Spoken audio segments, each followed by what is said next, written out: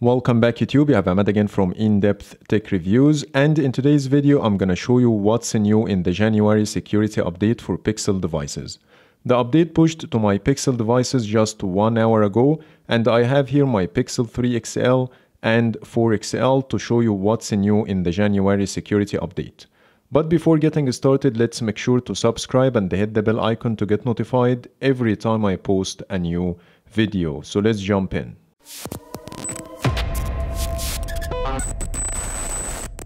The first thing that's worth mentioning, if you didn't get December security update on your Pixel last month, you most likely will get December and January security updates in one go. Which wasn't the case with me. I already got December security update on my Pixel devices last month. So if you are new to the December security update and want to know what's new, you can check my previous videos by clicking the links showing now on the screen or the link in the description below. For January security update, I didn't spot any functional changes. The whole update size is 11.9 megabytes on the Pixel 4 XL and 12.7 megabytes on the Pixel 3 XL. So it's mainly bug fixes. So let's start with the build number.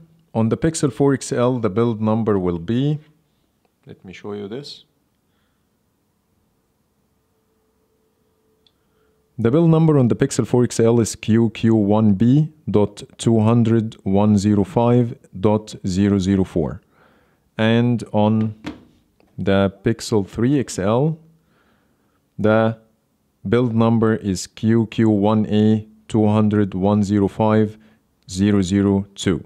Now let's take a look at the improvements came with the January security update. The first thing is a fix for the notification display in UI, and that includes Pixel 2 and Pixel 2 XL, Pixel 3 and 3 XL, 3A and 3A XL, and 4 and 4 XL. The second improvement is a fix for the flashlight toggle function when it comes to the assistant.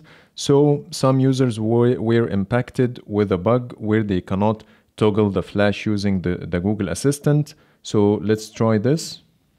Turn on flashlight. So it's working now. Turn off the flashlight.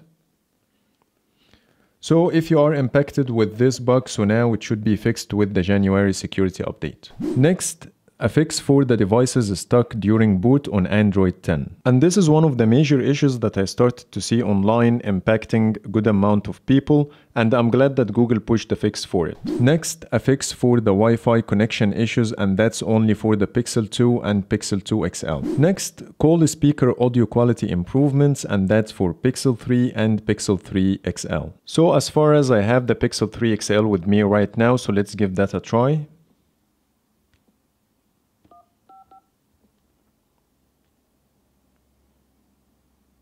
مرحبا بك في دو. أميننا العزيز، قد قمنا مؤخرا باستحداث نظام الرد الآلي المرئي الجديد، وهو تجربة فريدة وسهلة مع العديد من الخدمات الذاتية.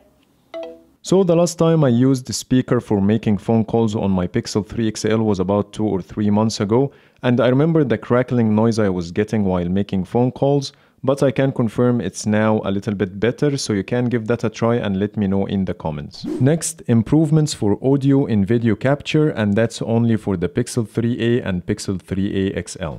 Next, a fix for color shifting at lower brightness, and that's only for the Pixel 4 and Pixel 4 XL. So I'm gonna give that a try.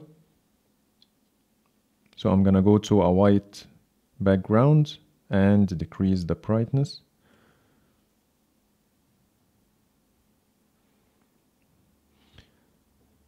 I'm not sure if there is a difference because I didn't try this before the update, but I can tell that the white of the background is still the same. I don't see anything wrong with the color. And the brightness is pretty low. Let's make it lower. And I think it's good. Yeah, it doesn't have any color shifting that I can see on my Pixel 4 XL. I'm not sure if it's only impacting certain users or it's impacting everyone with the Pixel 4. So if you are impacted by the color shifting issue at lower brightness on your Pixel 4 or Pixel 4 XL, please let me know in the comments if the issue got resolved after the January security update. Next is the smooth display support for Wechat app, and that's definitely only for the Pixel 4 and Pixel 4 XL. Next, a fix for Wi-Fi crash on certain enterprise access points. And finally, various stability fixes. I'm not sure what exactly the fixes mentioned here, but that includes starting from the Pixel 2 up to the Pixel 4. And in case if I spotted anything new, I will definitely keep you updated. So that's pretty much it for today. I hope you like my video, and if you do, please hit the thumbs up and subscribe for more videos. Thank you for watching.